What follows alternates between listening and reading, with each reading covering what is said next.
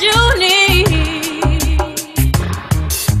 Won't have to say how far I'll go. All I must do is just show you. Don't worry, we'll carry you on my shoulders. I will be your soldier. And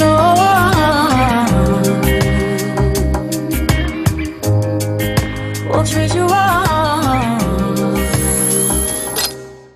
Habari za leo wapendwa wafuatiliaji na watazamaji wa kipindi chetu kizuri cha ZUM ama zungumza na mtoto. Mfululizo wa vipindi kuhusu malezi na watoto na uhusiano vinavyoletwa na Nadj Media Center.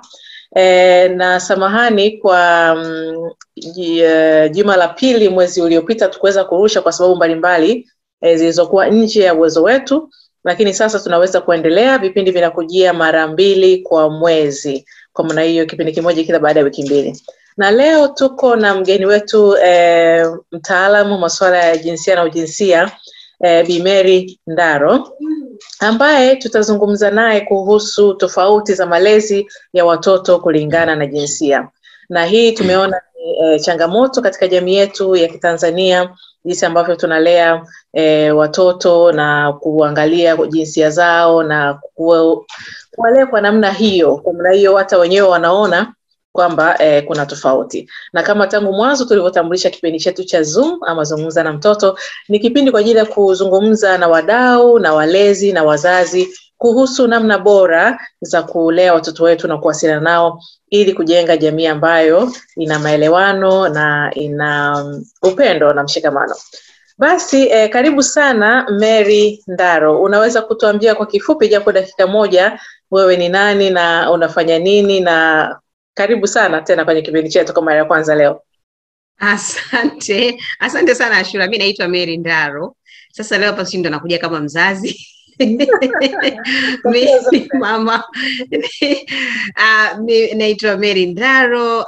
Mimi ni sosiolojia kwa profession, lakini pia ni mtaalamu wa masuala ya haki za wanawake, jinsia kama ulivyosema mwanzoni, mambo ya sera, mambo ya maendeleo. Kwa hiyo ninafanya vitu vingi, lakini kwa nadhani leo nitakuwa na vimix na kwa mama ni mama wa watoto 3, msichana mmoja, wavulana 2. Kwa hiyo mikono imejaa, iko full. Safi sana. Wewe ni kati ya wanawake wa shoka, ninawakubali sana. Asante sana kwa kukubali kushiriki nasi kipindi chetu cha ZUM leo zungumza na mtoto. Mfululizo wa makala kuhusu ulezi na mawasiliano na watoto vinavyoletwa na Nadj Media Center. Na mtayarishaji akiwa Bi Nadj mwenyewe na Chamis, na mimi mratibu Bi Ashura Kaipaipa. Na kwa hivyo swali langu la kwanza litakuja kwa sababu mada inasema tofauti za malezi ya watoto kulingana na jinsia. Je, jinsia ni nini? Maana kuna wakati tunachanganya. Unasikia watu wanasema jinsia, mwingine anasema jinsi. Kwa hiyo hapo tofauti ni nini jinsi na nini jinsia? Jinsi ni zile tofauti za kibiolojia ya ke na me, ambao sasa hivi pia kwa sababu ya maendeleo ya teknolojia, sayansi na teknolojia na mabadiliko mengi yanayoendelea duniani, watu wameanza kuichallenge kama je, tuendelee tukibaki kwenye ke na me. Lakini nadhani kwa sababu ya kipindi hiki tubaki tu kwamba jinsi ni ile tofauti za kijinsia za kibiolojia za ke na me. Wakati jinsia inaenda zaidi ya hapo. Yani jinsia inaangalia sasa nadhani kwa kuangalia ni kwamba jinsia inakuwa inaangalia mwanamke ni nani, mwanaume ni nani, inaangalia mfano kwenye rasilimali, nani apewe nini, nani asipewe nini, nani awe wapi, majukumu kwenye ngazi mbalimbali za familia, nani mfano awe mlezi wa watoto, nani awe mleta chakula nyumbani, maana kuna ile ya provider, mwanaume, mwanamke ndio ile anaelea familia. Kwa hiyo inakuwa inatuweka sasa kwenye box ambayo inatuandalia sasa majukumu yetu ambayo yanaendana na wanamke na wanaume. Na ndio maana unaweza kusikia mtu akiambiwa kwamba pika, anasema hizo ni kazi za wanawake. Akiambiwa kwamba mtoto analia, nenda kumnyamazisha, anasema mimi kama mwanaume sidhani kama najua kumnyamazisha, nitafanyaje? Au akiambiwa leo tuna mtoto mchanga, baki naye, anasema mimi baba nitamnyonyesha. Wakati mama ndo maana yake ni kwamba upande wa kike ndo wanakuwa wamewekewa hayo majukumu kuyafanya, au kwenye kumiliki mali, nani anayemiliki mali. Na sasa hivi tu ndo mambo yamebadilika, lakini kwa muda mrefu kwenda vitani, nani aende vitani, wanaenda wanaume, kwa sababu wanaume ndo walinzi, wakati wanawake ni watu wa kubaki nyumbani. Kwa wanawake ni watu ambao wanakaa nyumbani kuangalia ustaarabu wa nyumbani, wakati wanaume wakiwa nje, wakiwa wanalinda nchi, jamii na nyumba kwa ujumla. Yeah. Kwa hiyo nadhani kwa definition ambayo ndio hiyo tunapoangalia jinsia, ule mkusanyiko wote ambao sasa unatueleza huyu ni mwanamke, huyu ni mwanaume, majukumu yako ni haya kulingana na wewe ni mwanamke wako au wanaume wako. Okay, kwa hiyo ni mgawanyo wa majukumu kulingana na jinsi. Asante sana. Yeah, mgawanyo wa majukumu, lakini pia inaweza kuwa rasilimali. Yani sasa ndio ile inatoa the total definition ya wapi wewe box lipi wa kuweke. Kwa hiyo unaweka kwenye hilo box. Sasa kwenye hilo box ndio utakuwa kuna majukumu, kwenye hilo box ndio unamiliki nini, kwenye hilo box uweje, kwenye hilo box ufanye vitu gani, utembeeje, uongeeje kwenye hilo box. Wow, asante sana Mary. Na kwa kuwa leo tunajadili kuhusu tofauti za malezi ya watoto kulingana na jinsi, labda ungetutadavulia pia kidogo kwa watu ambao hawafahamu. Malezi ni nini tunapozungumza kuhusu malezi? Unaelewa nini? Unajua wakati Nadj ananiambia kuhusu kipindi, nilikuwa namuuliza Nadj, me of all the people. Kwa sababu okay, sasa malezi katika kwa hii malezi ni anatafuta neno lingine la maelezo ambao naelezea malezi. Nadhani sasa nikafikia ni ile ambayo ni ule utaratibu mzima, mzunguko mzima wa kumlea mtu, kumfanya mtu awe alivyo, kuhakikisha kwamba mtu yuko salama, mtoto, mfano kwa mtoto yuko salama, amekula vizuri, analindwa afya yake ya akili na ya mwili, anakuzwa kuja kuwa mtu ambaye ni mtu ambaye anakuja kuwa mtu ambaye kila mmoja anapolea anataka hicho anachokilea baadaye aje kuwa ni mtu ambaye atakuwa na manufaa kwa jamii. Kwa hiyo process yote ya kutengeneza hicho kiumbe mpaka kije kuwa chenye manufaa, hiyo process yote, kila kinachohusika hapo, na vingine vinakuwa ni emotional, vingine ni vitu vingine, lakini hiyo process yote ndio inakuja kwenye swala la malezi. Asante sana Mary. Unaona umezungumza maana ambayo ni kubwa sana, ni jumuishi, kwamba sio tu unaangalia matokeo bali kazi iliyopo kumlinda, kumwandaa. Nimependa sana hii mada yako hii sitaki kusema definition, uchambuzi wako kuhusu malezi ni nini. Sasa unadhani jinsia na ujinsia inaathiri malezi ya watoto wetu? Inaathiri kwa sababu unajua watoto wetu ni zao la wazazi, na sisi wazazi ni zao la jumuiya, jamii ambayo imetulea. Kwa hiyo mara nyingi tunapowalea watoto wetu pia tunawalea kwenye ke na me.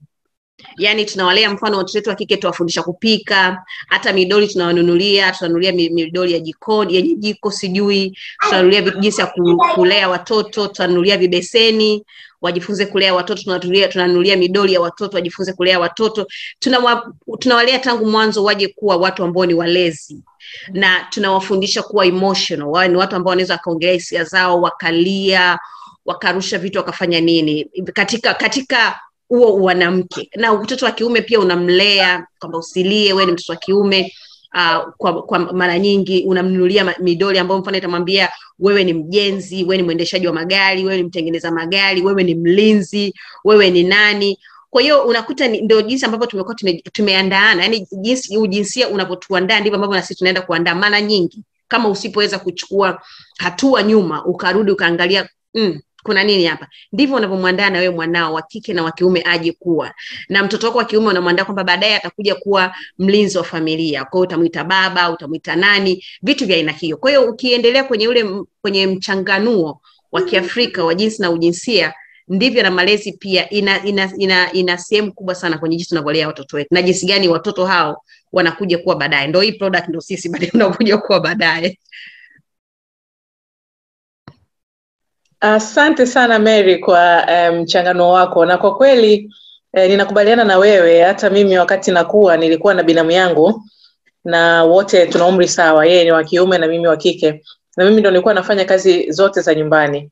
Nilipouliza pale nyumbani, kwani nafanya kazi zote peke yangu na binamu yangu yeye ana muda wa kwenda kucheza au kuangalia TV, wakasema wewe ni mwanamke, siku moja utaolewa, inabidi ujifunze, ujiandae kuandaa nyumba na majukumu kama hayo.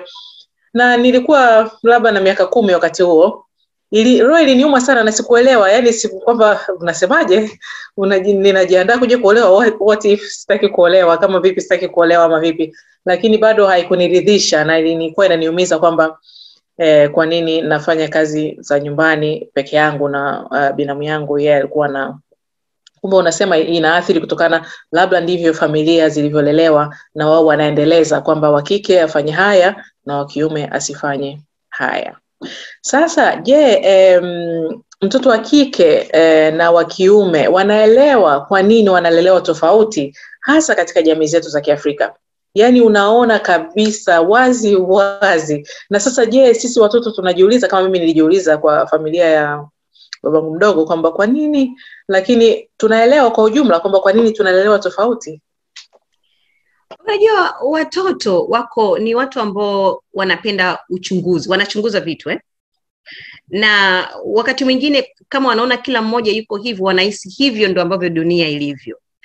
Na ukiwa tofauti wanajiuliza, hiyo inawafanya wajiulize. Kama nyumbani ukiwa unawalea tofauti wanawafanya wajiulize. Kwa mfano, watoto wangu wa kiume nawalea sawa na navolea mtoto wangu wa kike. Wote wanajua nawapenda kuliko maelezo. Yani naweza nika jump a bullet for them. So wanajua hiyo. Na mara nyingi, na kitu kingine ni kwamba ulezi pia, wewe unavowalea nje kuna mleaji mwingine ambaye ni mkubwa sana, ambaye ni jamii. Na ambayo ndio huwa mara nyingi nakutana na tabu na watoto wangu, kwa sababu mimi nawalea kwamba sisi wote ni sawa. Yani haimaanishi kwamba kwa sababu mtoto wa kiume usilie, ukijisikia kulia aiselia kadri unavyoweza. Ile na kwamba jamani fanya hiki, jitolee mwenyewe vyombo unapofanya kazi, jinsi gani ya kumtreat mtoto wa kike, jinsi gani ya kufanya mambo fulani, kuwa huru, kucheza na vitu vingine, kuuliza maswali kadri wanavyoweza kuuliza, kulia, kudeka kama wanaweza kudeka. Yani na wao na dada yao iwe sawa. Lakini mara nyingine wanakuja wanauliza maswali. Sasa mfano kama mwenzake wa kike amemchokoza shule alafu hajampiga, alafu akija bana umefanya vizuri sana hujampiga. Sasa but mama, that's very confusing. Kanianza alafu nitakiwa ninyamaze tu kwa sababu ni wa kike. Sulisema sisi tunalingana. Sulisema sisi wote ni sawa. I am like no. Kwa hiyo inabidi nirudi kwenye kupigana sio sawa. Hutakiwi kupigana kwa namna yote ile. Like unawafundisha ati ya kuongea, kuzungumza, kujadili, kufanya nini. Kwa hiyo inamfanya anapoenda kwenye ulimwengu mwingine inakuwa kidogo ina changamoto. Au mfano anaulizwa swali, watoto wangu wanakutana na hiyo mara nyingi, anaulizwa swali, mkuu wa familia ni nani? Mimi namwambia baba na mama. Akienda shule mwalimu anamkata, kwa sababu mwalimu mkuu wa shule ni baba. Kwa hiyo akirudi ananiambia mama umenikosesha maths. Namwambia no, mkuu wa shule ni baba na mama. Hapa nyumbani nani wazazi wako? Baba na mama. Ananiambia kwa hiyo wakuu wa familia ni baba na mama. Kwa hiyo unaona hizo confusion. Na yeye anakuwa haelewi. Kwa hiyo inabidi ukae chini mueleweshe kwa nini baba na mama, kwa nini iko hivi. Lakini wenyewe kuna wakati mwingine pamoja kama nawalea katika mazingira hayo, wanakuja na visentesi nyumbani, niko okay, hii ni mfumo dume unaongea, hawa sio watoto wangu wanaongea, huu ni mfumo dume. Kwa hiyo inabidi sana wakalishe chini, naambia punguza kidogo speed, mambo hayako hivi, mtu ongee kidogo. Kwa hiyo kuna hivyo. Na wakike pia of course yeye ni mkubwa na hajiiti feminist wala nini, lakini nikimwangalia kila tukijadili nasema Mungu wangu, natengeneza feminist huko ndani. Lakini na yeye anakuambia hizo tofauti. Mfano hata shule, jinsi ambavyo alivyo na wenzake, ambavyo haangalii wanawake wanaume, angalia watoto wa kiume wa kike. Kama kuna kitu ambacho anatakiwa kwenda, ana jump on kwenye stage, anaendelea, anakimbizana. Na juzi nilikuwa nimeenda kumtembelea, kana nichekecha, akasema mama huwa wananiuliza, tuko tumekaa juzi na wenzangu tunapiga story vitu vingine, ghafla tu mtu mmoja akasemaje, wewe itachukua muda mrefu sana kuanza kudate. Nikamuuliza kwa nini, akasema kwa sababu umekaa kama mwanaume. Mfano tunakula, wanawake wote huwa wasichana wamalizi sahani, wewe unamaliza.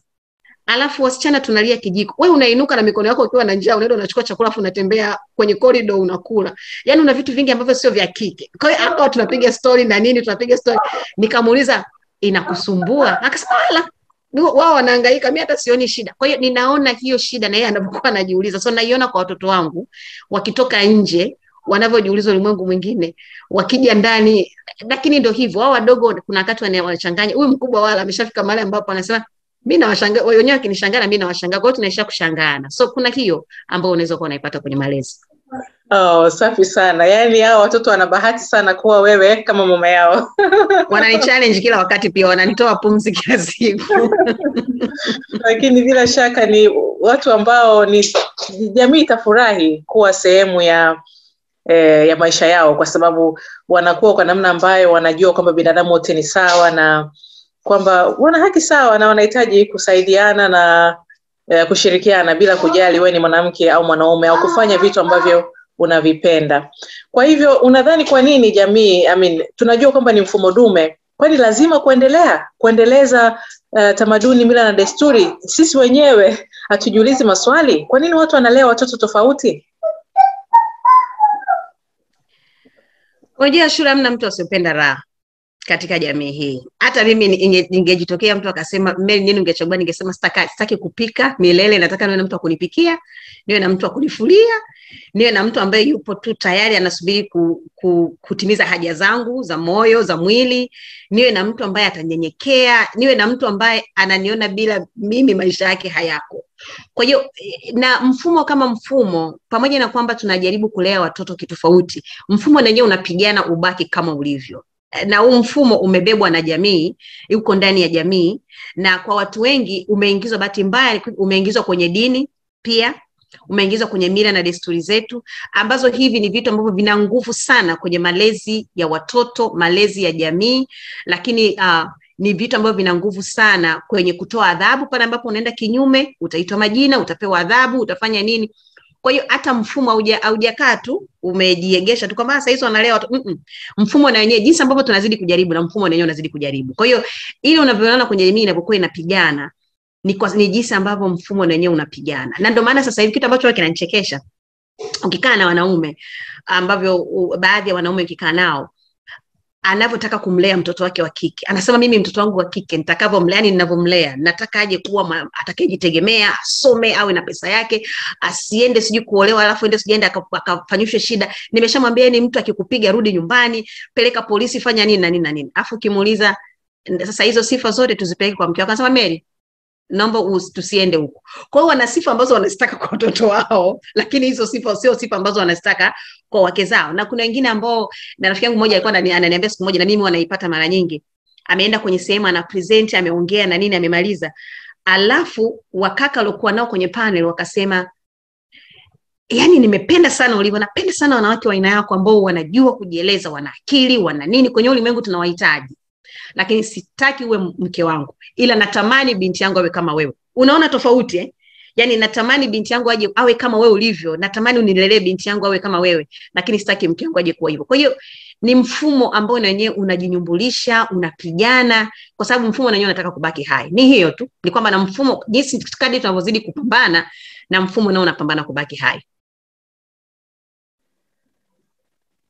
Asante sana Mary kwa mifano halisi, yani unachokisema kweli ndicho kinachotokea, na ndio inaonyesha namna gani kweli mfumo dume unapambana na matarajio na matamanio ya watu kulea jamii ambayo ina usawa. Hasa mtu anasemaje kwamba nataka binti yangu awe na tabia hizi lakini sio mke wangu, na hawa ni binadamu sawa, ni wote ni wanawake, na hii inashangaza kwamba ambayo inashangaza. Huwa inanishangaza, au kama wengine ambao wanafahamiana nao ukisema kwamba kwa nini mwanaume ndio anatoa hela? Kwa nini mwanaume ndio alee familia? Na wanawake pia wanatakiwa watoe hela walee familia. Wote wanakushangilia. Yaani Mary, sasa hao ndio aina wanawake tunawataka.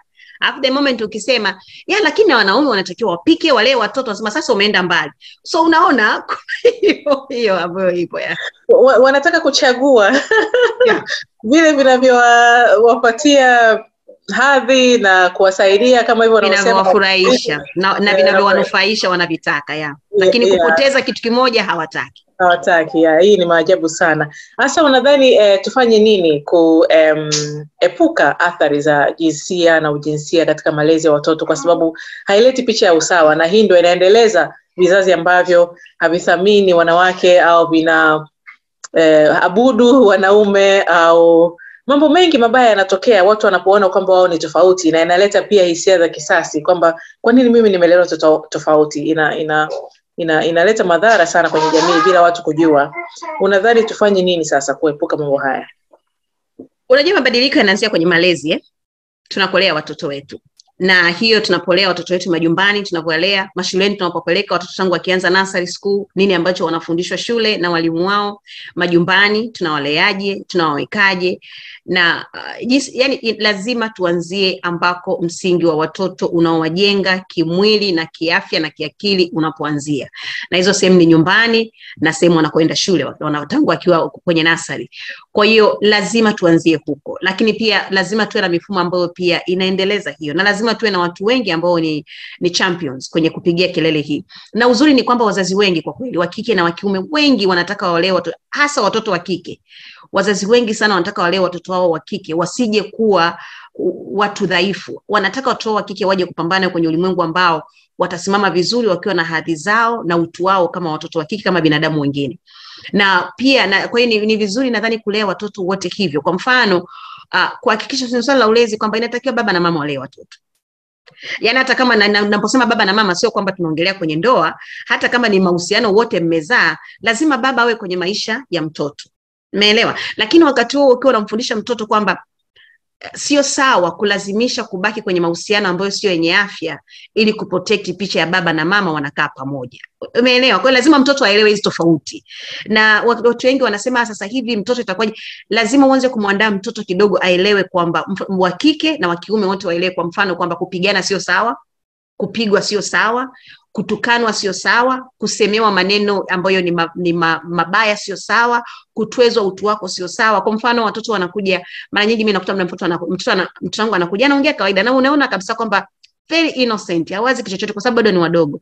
Anasema kuna mtoto tuko naye darasani, mama ni mnene, yani ni mnene. Kwa unamfundisha, unamwambia huwezi kuongea hivyo kuhusu mwingine. Unairudisha, unamwambia wewe ungeambiwa hivyo ungejisikiaje? Kwa hiyo unamfanya reflect, ili na hiyo lengo ni kumfanya mtoto aweze kuona watu wengine katika picha yake yeye, ili aanze kujiweka kwenye viatu vya wengine, aanze kuona kwamba kumbe ukifanya kitu hiki sio kizuri. Na tunaenda kufanya makosa kama wazazi, tutafanya makosa tu, hatutakuwa perfect throughout, tutafanya makosa, lakini cha muhimu ni wapi tunapoanzia kuwalea watoto. Tunawaambia wao ni akina nani, wakija kukua wao akina nani. Kwa mfano mimi silei mtoto wangu aje kuwa provider kwa mtu yeyote, hata wangu wa kiume. Naambia unaenda kuwa na mtu ambaye mtaenda kusaidiana. Yani si waandai watu wangu wa kiume kwenda kwamba eti ambao nadhani tukiendelea kwenye ulimwengu huu wa mfumo dume watapata tabu na wanawake, kwa sababu si waandai hivyo kwamba wewe utakuwa unatoa tu pesa for the sake of, kwa sababu wewe ni mwanaume. Kama unatoa pesa, toa kwa sababu wewe ni binadamu na umejisikia, lakini usitoe kama kiongezo cha wanaume wako. Kwa hiyo wanaume wako na pesa havina uhusiano. Kwa hiyo kuna hivi vitu ambavyo tunaongea kidogo kidogo, na hivyo vinaanzia vitu vidogo. Wanapotoa zawadi, wakija wakiniambia kwamba mama nina girlfriend, I'm like okay, I want to listen to that. Kwa hiyo ni vitu vidogo vidogo kuanzia kwenye malezi, na inaanzia jinsi ambavyo waangalia wenzao, wanavyowaongelea, wanavyowaita, wanavyoangalia wazazi wa wenzao, na ile nadhani kutengeneza watoto ambao wana huruma na watu wengine, wana utu na watu wengine, wana heshima na watu wengine bila kujali daraja. Kwa hiyo hakuna one size fits all, na uwezi kusema utakuwa wewe 100% utapatia, utafanya makosa. Mimi nafanya makosa kila siku najidoubt, lakini lazima uwe na lengo moja kwamba nataka nitengeneze mtoto ambaye ningetamani awe ni mtu mzima ambaye ningekutana naye mtaani, au ningekuwa naye ofisini, au ningepishana naye mahali. Oh, asante sana Mary, wewe ni super mama.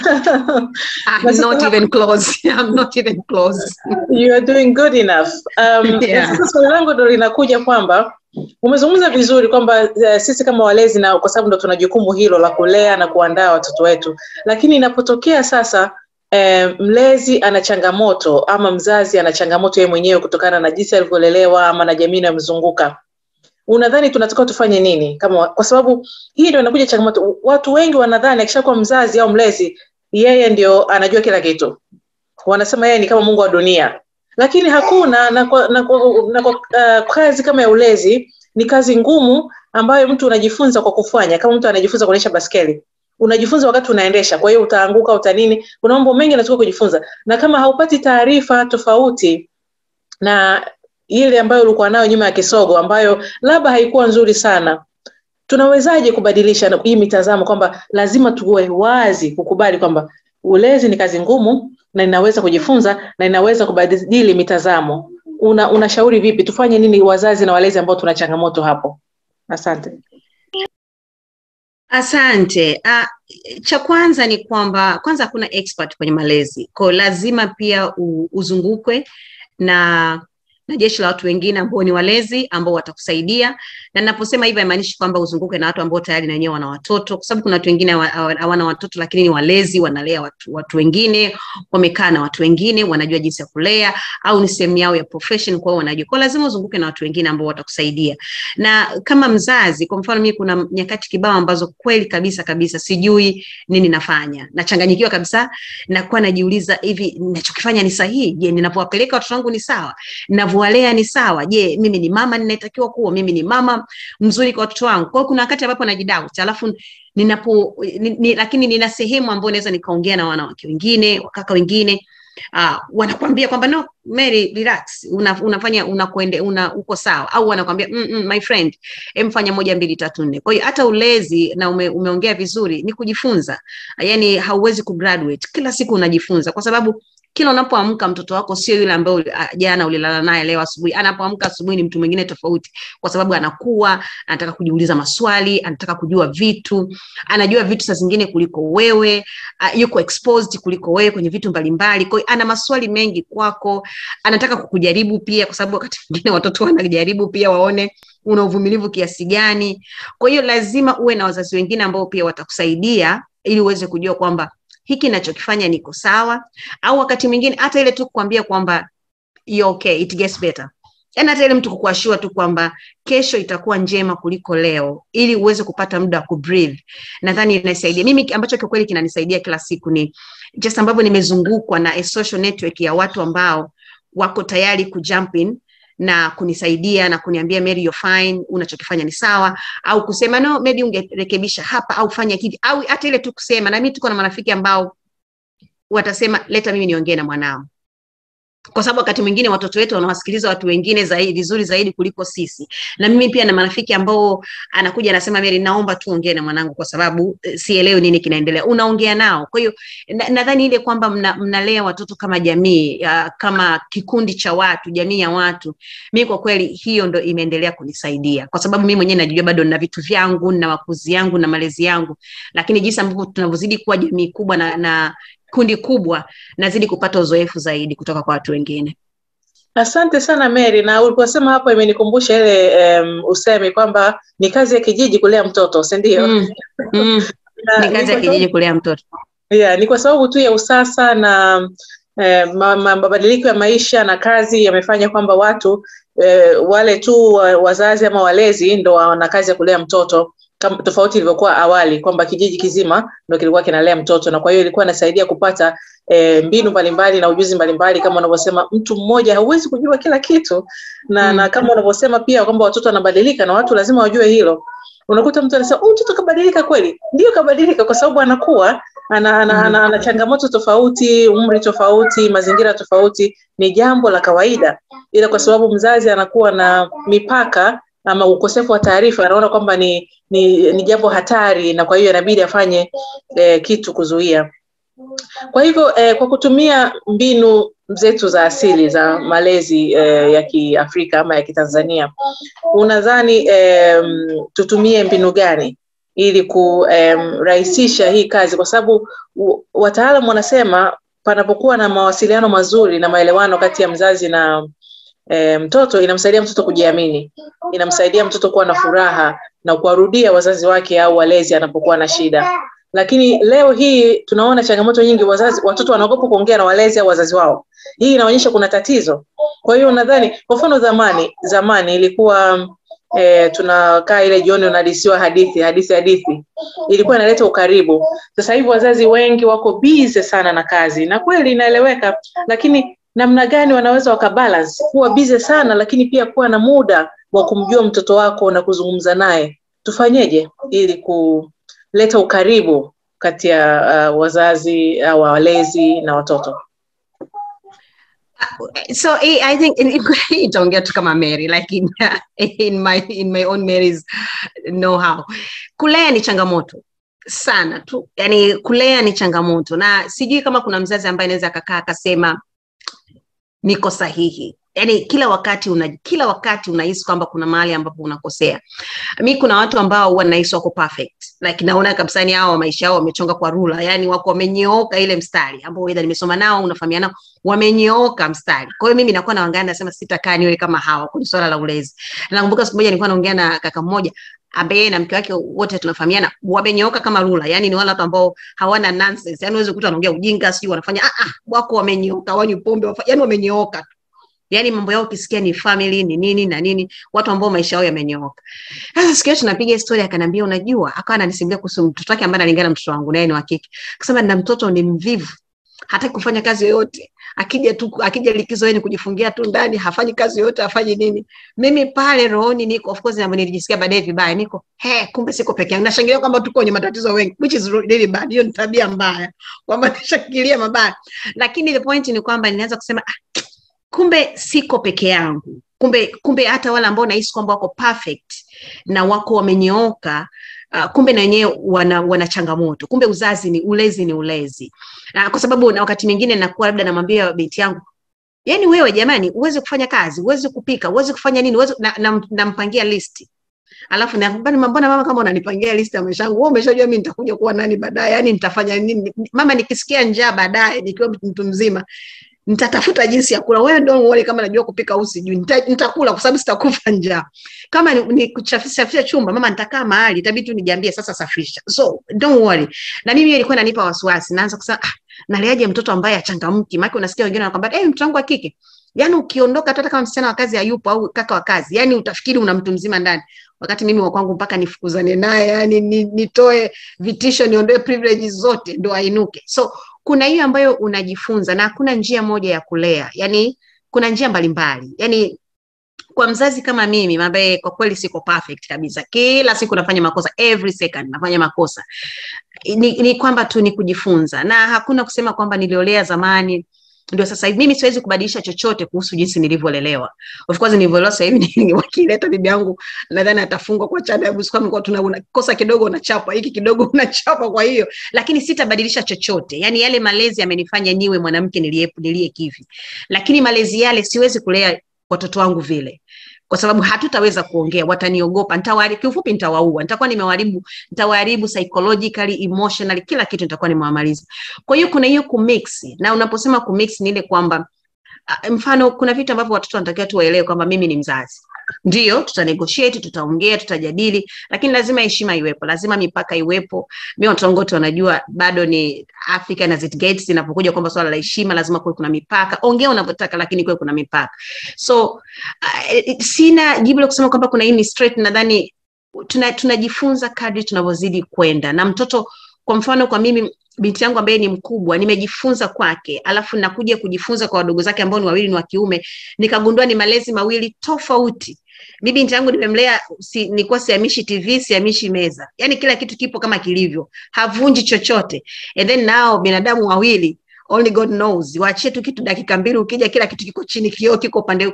Kwa hiyo pia najifunza kwamba hawa watu wote wawili wanatofautiana, lakini binti yangu pia ana energy sana tu, ni mtu wa kuruka kufanya nini. So najifunza kila siku, na kama nilivyosema mwanzoni, ile an army of friends na network na social network kwangu mimi kweli ni really key.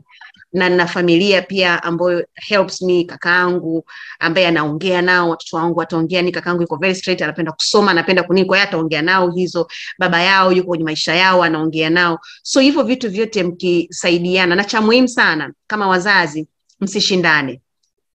Bila kujali nini kinaendelea, msishindane. Na kama ikibidi ukiona mzazi mmoja anataka kuleta mashindano, mimi kwangu naamini ni vizuri zaidi kuwashield watoto wako kwa kumfungia huo uzio ili asisogee, kwa sababu mkishashindana na watoto mmewapoteza. Ambacho nimejifunza, watoto wanajua haraka sana pale ambapo wanajua wazazi wanashindana, na wataitumia hiyo to their own advantage, lakini kwa bahati mbaya mwishoni matokeo yake sio mazuri. Kwa hiyo msishindane kabisa kama wazazi. Wow, tunajifunza sana leo Mary kutokana na busara zako. Wewe ni mwanamke wa shoka. Busara. Mimi mwenyewe najifunza kila siku. Yeah, safi sana. Na kutokana unajifunza kila siku ndio maana busara zinaongezeka. Labda kwa kurejesha tu kidogo, ni kwamba kwa mfano wewe unapataje muda? Ni mwanamke ambaye uko busy sana na kazi. na harakati na masuala ya kijamii na kitaifa, lakini wakati huo ni mama. Unawezaje kubalance? Kwa sababu unakuta watu wengine ndio kisingizio tena, mimi niko busy na kazi, watoto wanalelewa na msichana wa kazi au binamu au nani. Wewe unapataje muda wa kukaa na watoto wako na kuwajua na kuwa na wao, kwa sababu wanastahili kuwa na wewe? Okay, kitu ambacho mimi kinaniguide siku zote ni kwamba nilichagua kuwa na watoto. Yaani hawakunitumia barua. Niliachagua tu mwenyewe kwamba nahitaji kuwa na watoto. Na pia kitu kingine ambacho nadhani kama kuna vitu ambavyo kweli kabisa ndani ya nafsi yangu vinanipa furaha, vinanipa motisha ya kuamka asubuhi na kukimbizana, vinanifanya hata kama nataka kata tamaa niseme hakuna hiyo, vinanifanya nitake kuishi, niwe na furaha, niwe na amani, ni watoto wangu. Like hizo, yani kwa sababu najua kuna viumbe ambao nimewatengeneza kwa kutaka kwangu, kwa kuchagua kwangu, kwa nina wajibu wa kuwalinda na kuwalea na kuwatunza. Am I perfect? Not even close. Then do I spend that much time with them? No. Jana tulikuwa naendesha nao kwenye gari, tulikuwa jana na zile siku ambazo kwamba nilikuwa na spend muda mrefu. Kwa jana tulikuwa tunatoka tu nje tukaspend muda mrefu. Nikauliza tu swali, so mimi ni mama wa aina gani? Akasema wewe ni perfect mom, lakini wewe sio playful.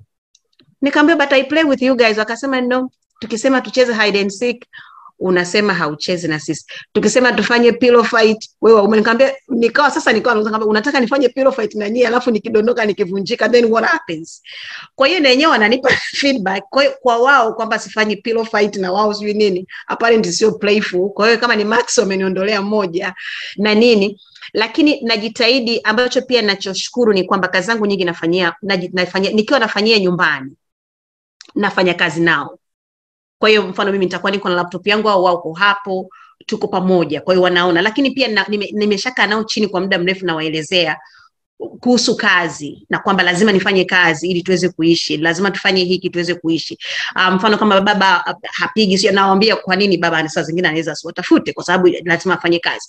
Kwa hiyo na mimi pia nawaambia kwamba niko busy wakati mwingine, na kuna wakati mwingine naambia kwa kweli msinisogelee, yani ukinisogelea leo it's war, and they know. Na kwa hiyo ni hile ambayo kwamba lakini ninapopata muda wanajua ni undivided, niko nao, tunapiga nao story. Of course tutachagua movie ya kuangalia, katikati ya movie wataniacha, watagundua sio walichokuwa nakitaka, wataenda kuangalia cha kwao. Maana mapenzi ya watoto nayo gaeleweki. Siku ambayo nataka kushinda nao, wanataka kacheze na watoto, wanakuacha. Yaani umejiandaa leo nashinda nyumbani na watoto wangu, alafu wanakuacha waenda kucheza na wenzao. Muda ambao wewe una vitu vyako vya kufanya ndio wanataka waje kucheza na wewe. So ni ngumu sana kusema una balance. I think ni kuhakikisha tu kwamba ukipata muda na kama wapo na wote kweli unaspend huo muda na wao, lakini muhimu pia watoto waelewe. Lakini pia ni vizuri watoto wajue kabisa kwamba unawaprotect, unawapenda na unawalinda. Na pia ni vizuri pia kuongea na watoto, watofautishe kati ya wewe unapowanunulia zawadi kama saini ya kuwapenda na pale ambapo wanunulii. Kwa hiyo kuna wakati ambapo nawanunulia kabisa nasema leo I'm bribing you guys kwa sababu sijakuepo for 2 weeks, leo na bribe. Kwa hiyo I buy them things, wanajua. Lakini sio kama ni sign ya love na sio kama ni sign ya mimi kuwepo. Na kwa sababu mimi kazi zingine nasafiri sana, kuwapigia simu, kuongea nao, kupiga nao story au kuuliza hiyo na nini. Kwa hiyo I think kama wamama wengine wote kiukweli I'm struggling. I'm just trying as much as I can as a human being. But I can't say kwamba naifanya 100%. But I try. Naweza nikajipa 40 chini ya 100. But I try. Yani umefanikiwa. 40 ni nyingi sana. Usiajabu hata 20. Yani I try. Yani I try lakini sijafika hapo, lakini I try. Lakini inaonyesha tu tayari katika historia. Na asante sana kutufungulia milango katika maisha yako na watoto wako. Inaonyesha kwamba unawasiliana nao. Yeah. Mary, kuna familia watoto hawajui mama anaenda wapi, baba anaenda wapi. Yani na kama ndo unakuta mzazi anaondoka mapema na kurudi usiku sana, hawaonani baada ya muda, kiasi kwamba siku akirudi mzazi watoto wanashangaa kuna kitu. Kwa sababu tunachukulia poa kwamba mimi, yani mtoto ajue tu mwenyewe kwamba mimi niko busy na kazi ama nina mihangaiko ama nasafiri, bila kuwashirikisha, kuwaeleza kwamba mimi niko busy na kazi lakini tutakutana baadaye au mimi nitasafiri. Na sasa hapo ndo nataka nikuulize, unawazaje kutusaidia wazazi wengi wa Kitanzania kuwa wazi, kuongea na watoto? Mimi ninasemaga pia kwamba mtoto ni binadamu kamili ambaye ni mdogo. Lakini kwa jinsi familia nyingi zinatendea watoto, ninaona wanawatendea kwa dharau. kwamba ni kama kitu tu, kama ni mdoli hajui kitu huyo, kwa hiyo hauhitaji kumshirikisha.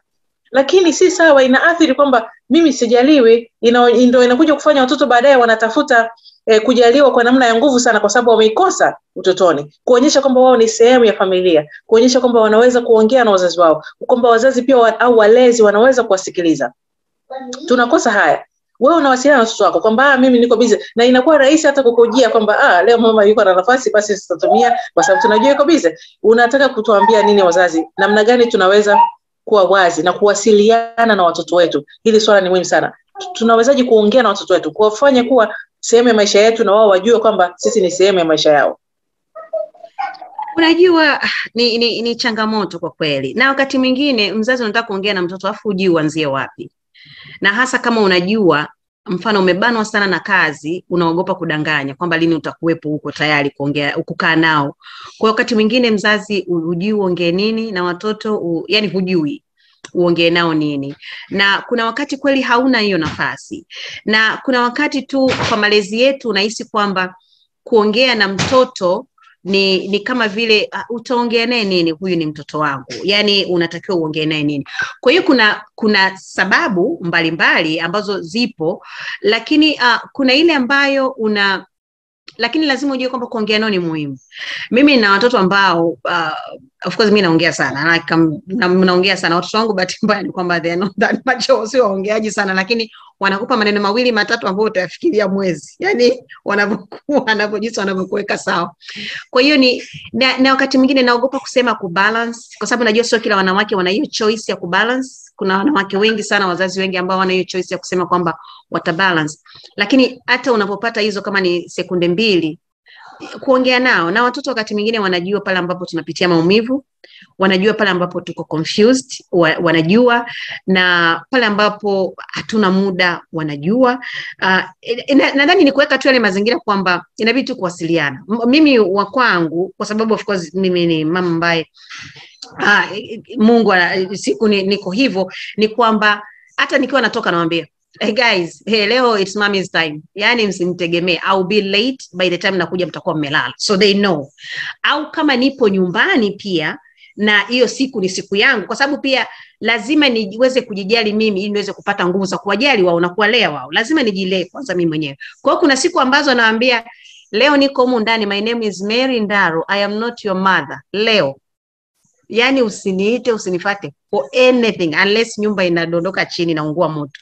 And wanajua, kwa nitakaa na movie yangu, nitakaa na glass yangu ya wine, au nitakaa na chochote ninachokitaka, and they know, kwa sababu lazima pia nijitake care ili niweze kuwa take care wao. Lakini wanajua hiyo, okay, hata kama nikiwaambia msiniite bado watakuja kunichokoza, hata hiyo movie yenyewe itakuwa, lakini at least kuna hiyo kwamba wanajua kwamba for the most part huyu mwanamke leo atummiliki. So hiyo I think communication is still bado key, lakini pia najua kwamba ni kitu ambacho pia ni changamoto, na pia tuna watoto ambao wako demanding wakati mwingine. So hiyo kubalance, na huwa naogopa kulitumia neno kubalance. I think for me ni kwamba naishi siku kwa siku. Yani leo we fine, tunafanya kinachowezekana, alafu najiandaa kwa kesho tunafanya kinachowezekana. Hivyo cha muhimu ninachokijua kama nimejipangia kwamba afya ya watoto wangu ya mwili na akili is the first utmost priority before anything else hapa duniani. Hiyo tu. Asante sana Mary, na pia umezungumza jambo muhimu hapa kuhusu kupumzika kwa wazazi ama walezi.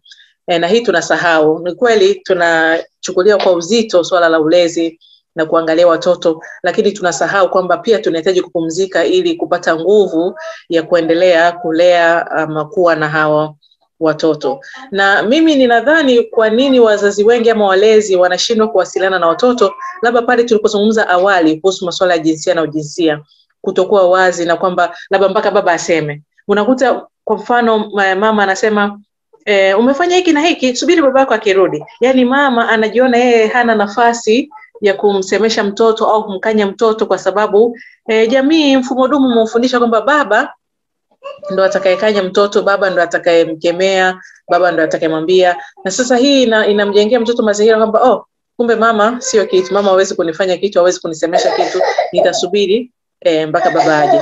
Na kwa kweli hii inaleta changamoto, kwa sababu sasa kama unawajengea una watoto kike na wa kiume nyumbani, na wanaona namna hii, na wao watakuja kutendea wanawake hivyo kwa sababu wanadhani hiyo ndio njia sahihi. Na sasa sijui tutafanyaje kubadilisha haya, kuona kwamba wazazi wote kama walivyosema pia awali kwamba nyumba ni ya baba na mama, hata kama sio ndoa, lakini ni wazazi wawili ambao wanakaa ama wanalea watoto, wao ndio wakuu wa nyumba. Sasa sijui wao una maoni gani kwenye hili, kwa sababu ninaona ni changamoto unapokuja swala mawasiliano, na hii ndio inaleta matatizo mengine mengi, kwa sababu kama hauzungumzi hata watoto wanaweza wasijue tatizo nini, na washangaa tu mtoto mjeuri, lakini hujamwambia kwamba hiki ni hivi, ukifanya hivi matokeo yake ni hivi, ama hiki si sawa. Unasemaje? Unajua bwana, kulea kama nilivyosema, yani wakati mwingine mpaka unasema tunamuomba tu Mungu aniongoze. Naomba tu Mungu aniongoze, anipe nguvu, anipe hiyo busara na hekima ili niweze kuwa mama bora kwa watoto wangu. Na ni kitu ambacho mimi kila siku at least ninasali asubuhi kabla nikiamka na usiku kabla sienda kulala, ndio kitu ambacho naomba kila siku. Ili niwalee watoto wangu katika njia ambazo ni njema.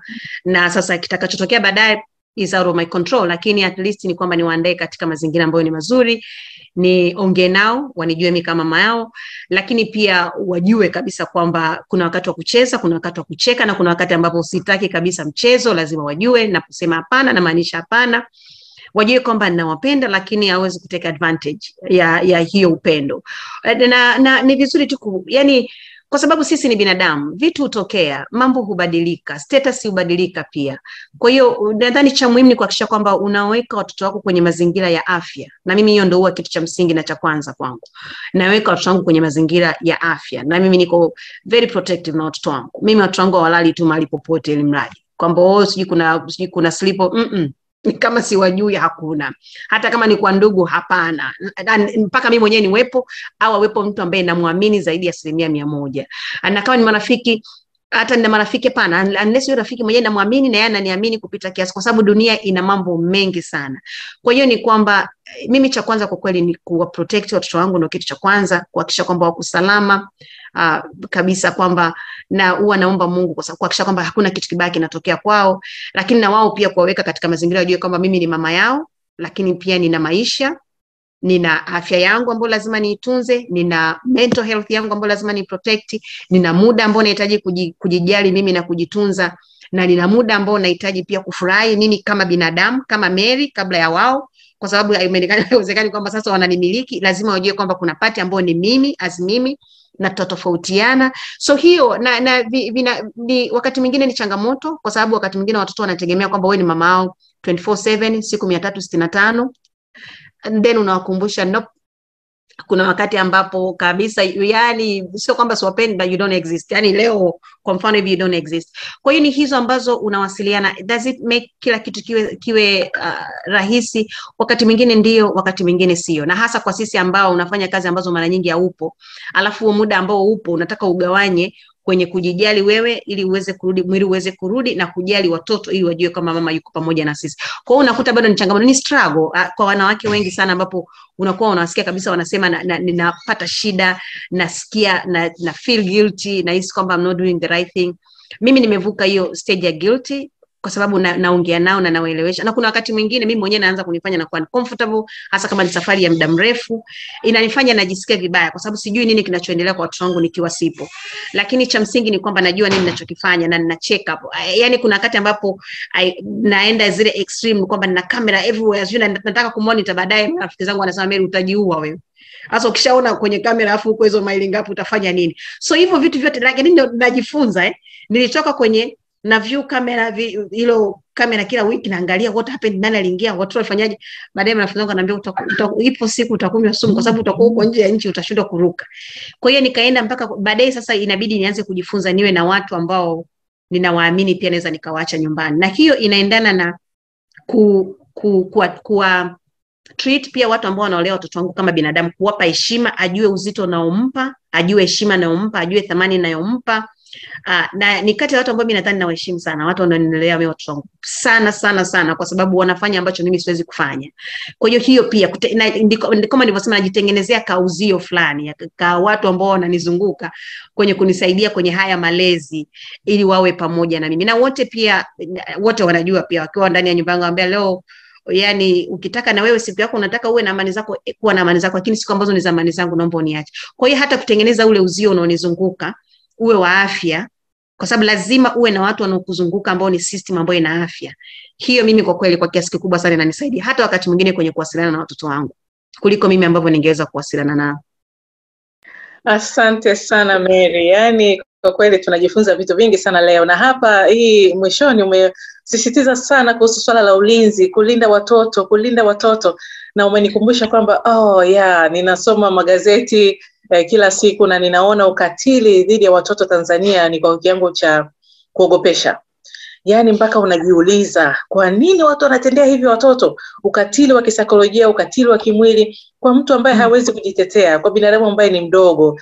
Na sasa mpaka ninajiuliza, hii pia ni masuala ya jinsia, ni mfumo dume, ama kwa nini unadhani watu wanaumiza watoto ambao hawawezi kujitetea, watoto ambao wanahitaji kulindwa lakini wananyanyasika? Mtu anampiga mtoto miaka 3 kwa sababu amekojoa kitandani. Yani kweli mtoto miaka 3 akumbuke hajalala na nepi eti asikojoe, unamchoma moto na mambo kama haya? Yani nini kinasababisha ukatili? Samahani, swali limekuja kwa sababu umezungumza sana habari ya kulinda watoto. Unajua tunaishi kwenye jamii ambayo inasema ina ukatili wa hali ya juu. Tunaishi kwenye jamii katili sana kuliko maelezo sana. Na hivyo ni kati ya vitu ambavyo mimi vinaniogopesha sana kuacha watoto wangu peke yao. Hivyo vitu vinaniogopesha sana. Na vinanifanya pia niogope sana kukaribisha watu ndani ya nyumba yangu ambao watakuja sijui watalala watafanya nini hata kama ni ndugu. Yani inaniogopesha sana kila wakati. Na huyo umenikumbusha tu jana tumetoka, mimi nikwambia jana nimetoka na watoto wangu na rafiki yangu naye na watoto wake.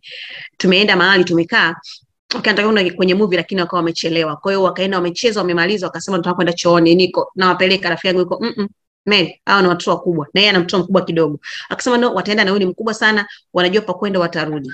Wameenda mara ya kwanza wamerudi, lakini nilikuwa kwenye kiti stuli. Kwa sababu nasema mtu akiwa grab huko, yani hizo. Waliporudi mara ya pili wakaenda, kumbe wakaamua kupita kwenye shops wanaangalia wana window shop. Imepita kama 20 minutes. Yani tulishangaa wote tumejump kwenye viti. Afu tukajiuliza sasa wakirudi wote tumekimbia itakuwaje? Tutawachanganya mmoja abaki. Tumekaa tunapigiana simu kama wewe, yani tumeambia walinzi, watoto wetu walinzi wanashangaa watoto hawezi kupotea hapa, hawajawahi kupotea, sisi tuko hatuwaoni sijui na nini. Kumbe watoto wanazunguka kwenye maduka. Kwa nini tulikuwa tuko worried? Kwa sababu tunajua aina ya jamii tunaoishi sasa hivi ni ya kikatili sana. Watu wanawatendea watoto wadogo vitu vya kikatili kuliko maelezo. Na watu kati mwingine sio tu watu wa nje, hata watu wa ndani. Na juzi nilikuwa nafanya mazoezi ambayo kuna wakati najiambia ipo siku nitapigwa mpaka nishike adabu yangu. Napita barabarani naangalia pembeni kwenye nyumba, mama amekibeba kitoto nadhani kina kama miezi 6 hivi, kidogo sana. Kilikuwa kinalia. Nilimuelewa yule mama, inawezekana yule mtoto amelia kwa muda mrefu, kwa hiyo mama amekuwa frustrated. Anakanasa mabao kale katoto, anakapiga makofi. Unajua natembea sijamjali, afu baadaye I'm like no. Nikageuza nikarudi na ni nyumba ya mtu. Zile napita tu barabarani hata siwajui, ni mbali sana na nyumbani kwao. Ilikuwa ni jana juzi. Nikashuka, nikamwambia uko salama? Nikamwambia kwa nini unampiga mtoto namna hiyo? Analia nyamazi. Nikamwambia ndio, huyu mtoto analia nyamazi, ni mtoto. Kila anachompa hataki. And then nikamuelewa mama alivyokuwa anaelezea, nikamuelewa yuko frustrated. Yani nikamuelewa, lakini niliondoka nikasema unampigaje mwanao hivyo? Yani mimi watoto wangu nikiwagusa, mimi mwenyewe hata nikimpiga kofi, yani huwa nasikia kama nimejipiga. Yani mtoto wangu akilia naona kama mwili wangu umeguswa. Yani sikuelewa, umeelewa? Kwa sababu mimi naangalia jinsi sababu watoto wangu walivyo kwangu. Yani mtoto wangu akilia nachanganyikiwa. Yani nikiwa nje nikapiga simu mtoto wangu analia, amu ya kazi inaisha, yani kila kitu kinaisha. Sasa nikawa na imagine mtoto mdogo anapigwa.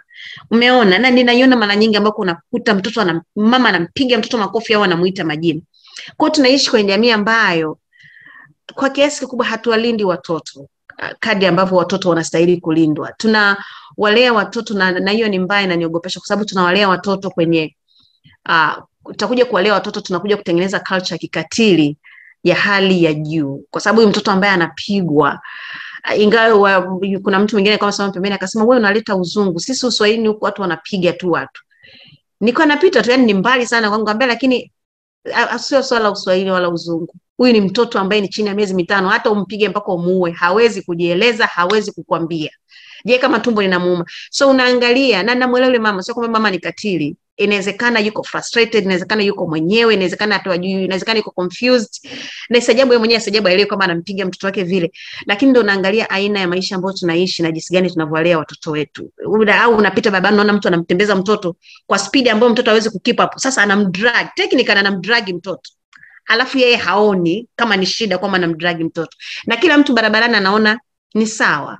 Au watoto wanakatiza barabara, mtu na gari anawapigia honi. Like, huwezi kuwapigia watoto wa primary honi, utawachanganya. Atakuwa ameenda katikati ya barabara atarudi. Lakini hivi vyote ni bahati mbaya, ni kwamba ambacho ni kinasikitisha ni kwamba hawa ni watu wazima ndio tunawatendea watoto wadogo vitu hivyo. Badala tuwalinde, sisi ndio perpetrators. Hiyo huwa inaniogopesha. Asante sana Mary, yani umenishtua hii habari ya mtu kupiga mtoto wa miezi 6.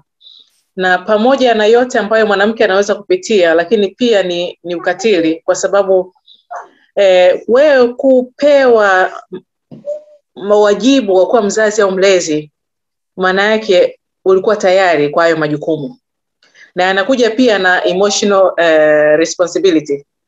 Sasa kama hauwezi kuwasiliana na mtoto wa miezi 6, hata angekuwa analia mpaka akapinduka, inaonesha kwamba haukuwa tayari kuwa mzazi au mlezi. Yani hilo tu ndio jibu, ingawaje watu wanasema kama hivyo uzungu. Sio sawa, kwa sababu lazima ujue kwamba ni mtoto tu ndio ambao anawasiliana na wewe kwa njia ya kulia. Kwa hiyo kama unavyosema, unaweza kufikiria labda anaumwa, labda ni hivi, nimpe muda, nibadilishe mapozi ya kumbeba, na sio kumpiga. Na kama unaanza kupiga mtoto wa miezi 6 mpaka akija kufika miaka 18, ana madukuduku mangapi kwenye moyo, na ndio anakuja kutengeneza mtu mkatili. Mtu mkatili kweli, kwa sababu naye pia alitendea ukatili tangu akiwa mdogo. Basi kwa kweli tumefika mwisho wa kipindi, ingawaje ndo kimezidi kunoga, na hasa hapo unapozungumza ukatili. Kwa mfano, kuna wakati nilikuwa nasafiri kwenda Zanzibar, kwenye boti mwanamke ana mtoto hata hajafika mwaka, kwenye miezi 6 hiyo 7, na analia anataka nyonyo. Lakini yule mwanamke alikuwa anaona haya kutoa ziwa lake kumnyonyesha mtoto, kwa sababu haitakiwi, hairuhusiwi. Na mimi mwanangu wanakuwa wanalingana umri, na kipindi hicho mwanangu miezi 6 miezi 7, mimi ziwa liko nje namnyonyesha. Watu wanasema huyu anajifanya wewe unawekaje maziwa nje? Nikasema ni chakula cha mtoto. Mwanangu kama ana njaa siwezi kumnyima, anachagua yeye wakati gani wa kula. Wewe ukiwa na njaa unaweza kula wakati wowote. Sasa kwa nini mnyima mwanangu? Kwa sababu watu watasema nini? Na mtu mmoja aliniambia kwamba kufikia hiyo aina ya uelewa na kukubali na kumthamini mtoto wako zaidi ya maneno ya watu ni kiwango kikubwa sana cha uelewa, ambacho pia watu wengi sio rahisi kutoka. Kwamba sio vizuri kuonyesha ziwa lako nje, unamnyonyesha mtoto, hii nini ni mali ya mwanaume. Lakini ukiona kwamba mtoto wako ndio kwanza kabla watu wengine, na una wajibu wa kumlisha wakati wote anapohitaji, hiyo ni aina ya mojawapo na mambo ambayo yanatusumbua, ambayo kama unavyosema mifumo dume inaletwa kwenye majina ya tamaduni, majina ya dini, majina mbalimbali. Lakini kama wazazi walezi lazima tujue kwamba sisi ndo tumepewa madaraka au majukumu ya kulea na kulinda watoto wetu kwanza. Kama wewe mzazi au mlezi haunidi mtoto, haufai kuwa mzazi au mlezi. 1 2 3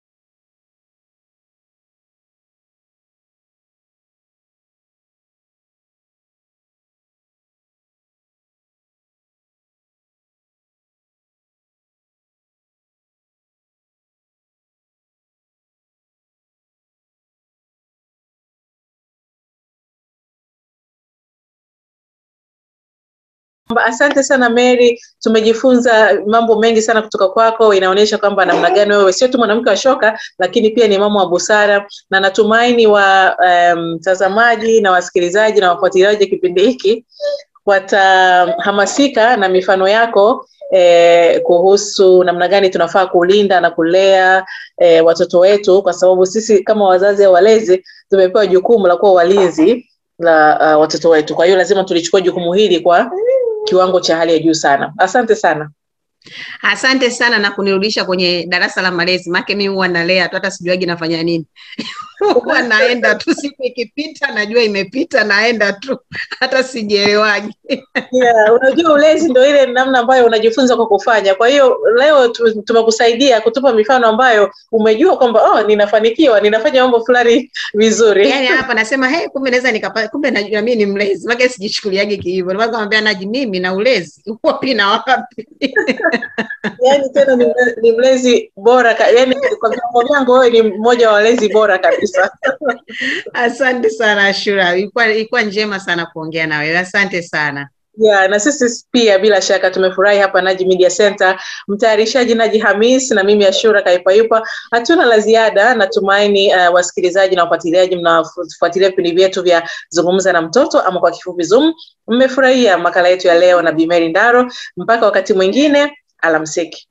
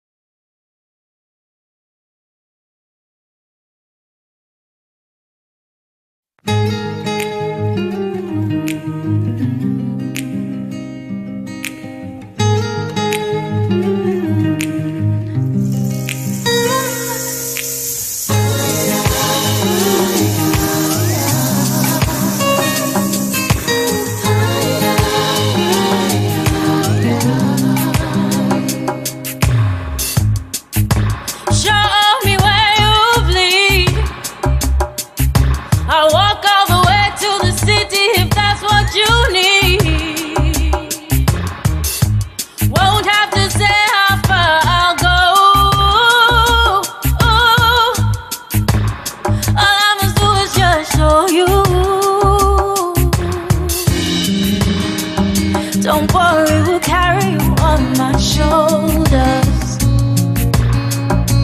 I will be your soldier. And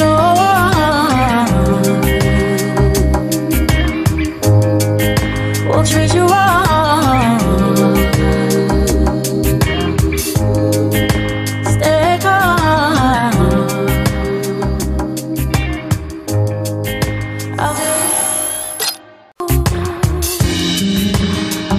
Don't worry.